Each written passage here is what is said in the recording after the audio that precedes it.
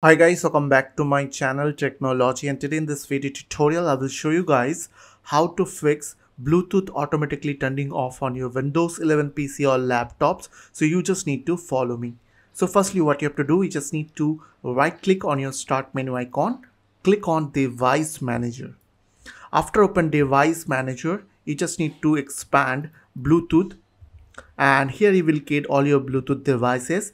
So in my case here Intel wireless Bluetooth is my main Bluetooth device, so I will right click on it and click on properties, and after that click on power management. Here you will get an option called allow the computer to turn off this device to save power. So you just need to uncheck this option.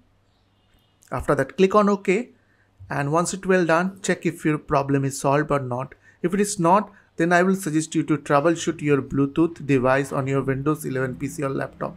For that you just need to right click on your start menu, click on settings, and here you will get an option called system on your left side. On your right side, if you will scroll down, you will get a troubleshoot option, so click on that.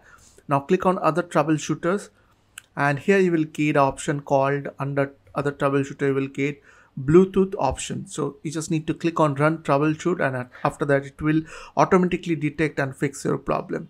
So I hope this quick tutorial will really help for you, and please don't forget to click on the subscribe button, like button and share button. And if you have any queries or question, then comments down below. I will see you guys on the next video. Till then, bye bye, take care.